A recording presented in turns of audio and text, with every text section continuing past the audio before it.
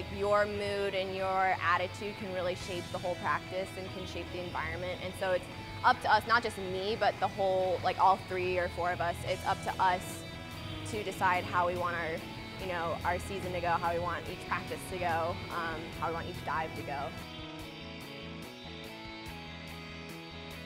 We always come in and we stretch out first, get our bodies loosened up, warmed up.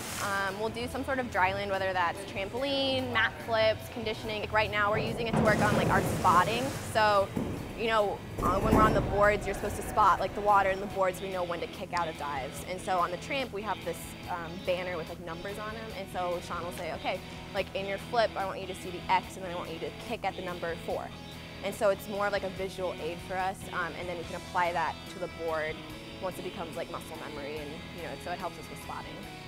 Well, the trampoline is huge because it helps with timing. The trampoline timing is a little bit different than the board, but it helps with trying to figure out when to initiate certain actions into dives, and then it also helps with spotting and trying to look at your visual awareness of where you are in the air as you flip, and then proper timing and come outs for dives and stuff like that. So we really do a lot of work in there on kind of the takeoff of the dive and kind of the timing of when to connect into it, and then we come to the water obviously to work more on how to enter the water.